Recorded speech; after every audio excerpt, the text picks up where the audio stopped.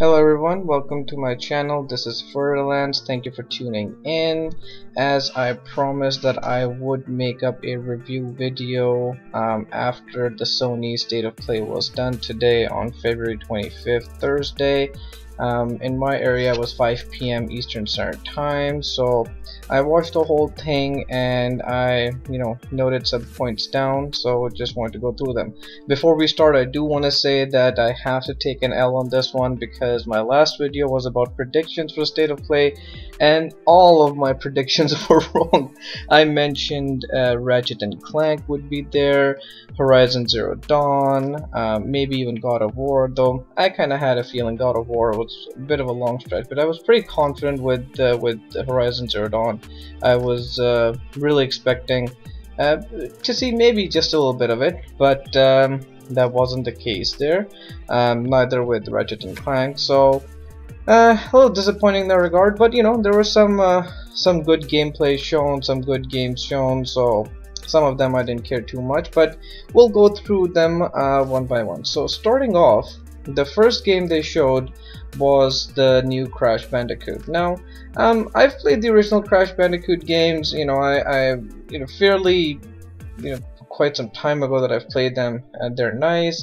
This game in particular, I want to say that does look nice. It's a nice platformer, so if you want something to kill time with, and in between waiting for some of the bigger games to come out, it's definitely something to consider. Me personally, I'd buy it, but not when it's full price. Personally speaking, I'd probably wait until the price drops down a little bit. Maybe it's on sale or something, and maybe worth picking up at that particular point.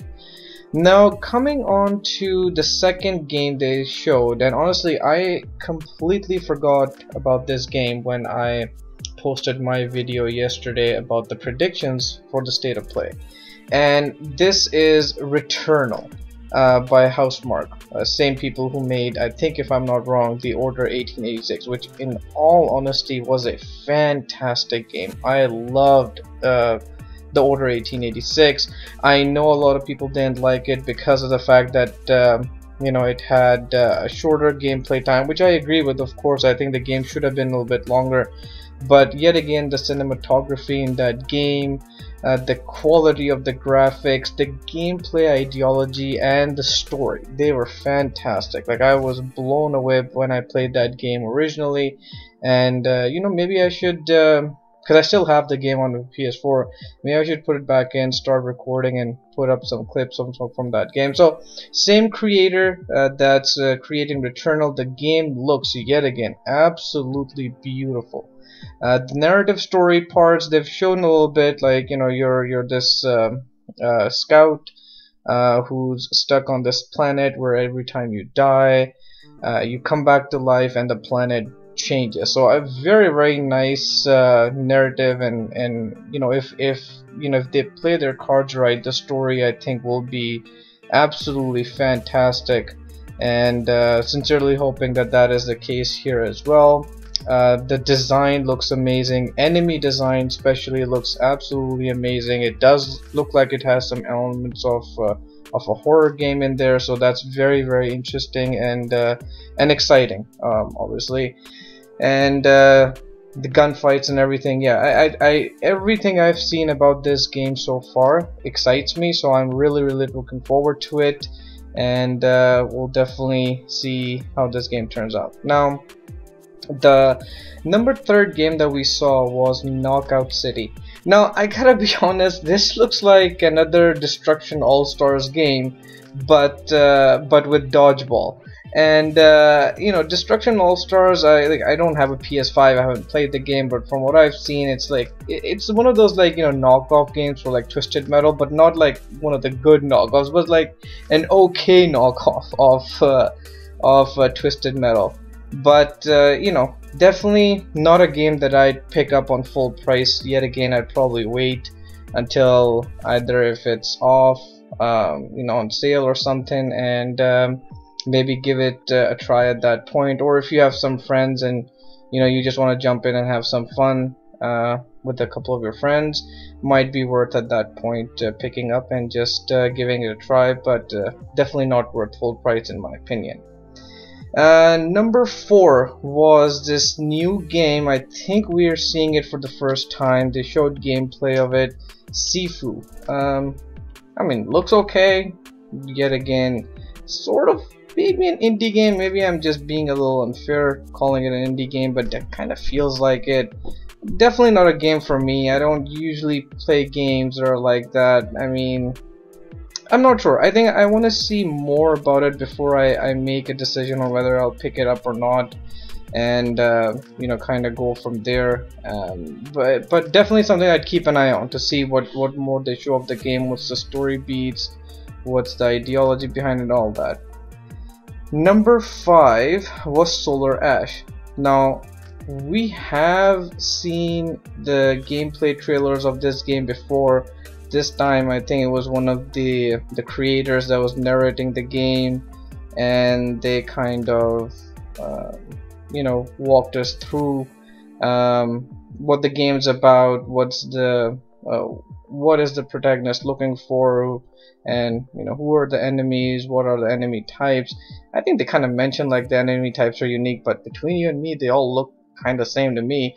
I mean, it has a very interesting art style, and that's really cool, but at the same time, I don't think it's a game for me. And it was giving a lot of, you know, Shed of the Colossus vibes when like the larger enemies came into, like the bosses I guess for the game came in. So you know, maybe some interesting elements might be worth checking out, but definitely not not a day one purchase for me for sure. The next one, in all honesty, this was quite a surprise. So this is number 6, which was Security Breach, which in all honesty, until they said the name of the game, I thought it was another Five Nights at Freddy's. And that's pretty much it. I mean, when I watched the trailer, I'm like, oh my god, there you go, another Five Nights at Freddy's spin-off, or a game like that. But it says the name of the game is Security Breach, some sort of horror genre, but has a kind of funny vibe to it as well, like very Five Nights at Freddy's. I don't think it had any of a different feel for me, so you know, not my kind of game. I didn't play the Five Nights at Freddy's games previously, or any games like that. I'm just, you know, just not something for me, so you know, we'll just move on from that one, and we'll go to number 7. Now number 7 was Oddworld Soulstorm. Now I like this game. I haven't played the Oddworld game, the first Oddworld game, but this one does look very interesting. I mean, I would definitely pick this game up given the chance. I mean, I do like platformers, and this is definitely one of them that I would, you know, give a chance, kind of see what it's like. And interestingly, I know they mentioned something along the lines of PS5 version is, or PS5 version is free in April, which I think you have to have PS Plus, which, you know, if it is, I mean, that's fantastic. I think this would be a game well worth your time. Does look a bit challenging, which, you know, traditionally some platformers can be to an extent, and but it does look exciting. I definitely want to give it a try and see what it's like. Now moving on, number 8. Now this is a game I'm very excited about. Yet again, a game that I completely missed in my predictions video, and I don't know how it escaped my mind, but I probably should have done a little bit more research. Kenna Bridge of Spirits. I gotta say, this game looks beautiful. It looks like a game from one of the Pixar movies from Disney. The gameplay looks fantastic. I think the story might not be as interesting because it kind of looked like she's looking for like some sort of a temple, and you're gonna have, like, I don't know, man, a bad shaman or a wizard that you're gonna have to fight. But everything other than that, the cinematography of the game, the graphics, the gameplay, the music, it's just the art style. It looks beautiful. Like, I am super excited about this game. For me, I do want to say that I think this will be a day one purchase. I'll definitely give it a try, and you know, be willing to say, hey, okay, you know, if I pick up a PS5, which I think this one said is going to be on a PS4 as well, So that'll be interesting, but I'd want to probably play a game like this in 60 frames per second, because I believe that would only be available on the PS5, and give that a try. But yeah, man, this game looks very good. I'm really excited. I think out of the entire showcase, I mean, it was this and Returnal, which you know, have me the most hyped about any of the upcoming titles from any of the companies, Sony in this particular case, but definitely looking forward to it. And you know, we'll keep an eye out, and if I get a chance, I'll probably pick up a copy and review it for you guys, and we'll see. I might wait until I pick up a PS5 before putting my review in for most of these games, but we'll see how this goes. Now, moving on to number 9. Now, this is a game that they've been showcasing in more or less every other state of play. I think they had it on the PS5 reveal state of play as well, and you know, there's been a lot of talk behind this game, and that is Deathloop. Now, the art style looks very interesting, like very retro 70s, 80s. And the plot line, you know, being that you gotta escape this island, and you know, there's one assassin, like this girl, who's trying to kill you, but you have your own targets that you have to all kill in one loop.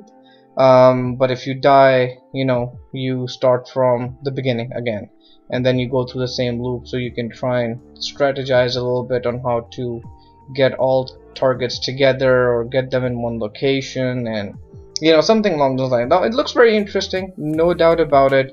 I mean, yet again, it's not a day one purchase for me personally. I mean, I'd be willing to pick up the game, but not you know, something that I would say, okay, you know what, I gotta have it no matter what. So I mean, I'd be excited to pick up the game, and you know, give it a try, play it, but maybe I'd probably wait until it's on sale or something. And that would be the same advice for someone else as well. If you do like the game, you know, hey, leave it in the comments, let me know what you think about it. If you do pick up a copy, and what are your thoughts on it. Me personally, I'd probably wait when it's like maybe 10-20 bucks cheaper, and then pick a copy up, and then give it a try. Now, going on towards number 10. Number 10 was Final Fantasy VII Remake Integrate. Now, I think pretty much the same formula. I think you have a different team of people here who are running adjacent to the original team, with Cloud and Tifa and, you know, all the other characters from the Final Fantasy VII Remake that they had launched in last year. Now, obviously, graphically the game looks impressive, same gameplay style. So very interesting in that regard. If you ask me if I played the Final Fantasy VII Remake, I have not. Well, for me personally, I've never played any of the Final Fantasy games, so I couldn't really, you know, give too much information. Obviously, the games look beautiful. They do look AAA in quality, and you know, definitely something that I should give a try. Just haven't had the chance to pick it up and play it, but once I do get an opportunity, I definitely will. They did show a lot of the you know, the updates that they're going to be bringing in for the PS5 for it, like the graphical fidelity 60 frames per second, and interestingly for me, it seemed like that they're increasing a lot of the volumetrics, fogs, lighting as well. I think they highlighted texture details as well, which was very interesting for me. So I mean, definitely a good next gen upgrade. Oh, and the loading times. One thing I was worried about, SSD speed, which I think in Final Fantasy VII Remake Integrate they were showing the loading speeds are gonna be amazing from your load files or the main screen, which was you know, I found that a little funny. I'm like, okay, of all of my predictions that I had, at least the loading speed kind of made an appearance there. So that was a little funny, but definitely interesting in that regard. And that was basically it, guys. 10 games that they showed. Obviously for me, the big highlights were, like I mentioned, Kenna, Bridge of Spirits, and Returnal. Very excited about these games, and definitely looking forward to them. And all the other games, like they look pretty good, but for me, not all of them are there. I mean, like I mentioned in my predictions video as well, I was sincerely hoping that they would show something for Horizon Zero Dawn or Ratchet and Clank. Like I said, I mean, God of War was gonna be a bit of a long shot, but you know, you can always hope, and I was hoping. Apart from that, you know, we'll wait and see. Maybe they'll have another state of play in March or in April. I'm still expecting that when they do announce God of War, it's definitely gonna come with a special edition PS5 version. You know, so I think they're definitely gonna make a bigger event out of when they do show God of War, and we'll see. Anyway, guys, thank you again for tuning in, watching my video. Please like, share, and subscribe. We're gonna call it a night, and I'll definitely try and upload tomorrow as well. Take care.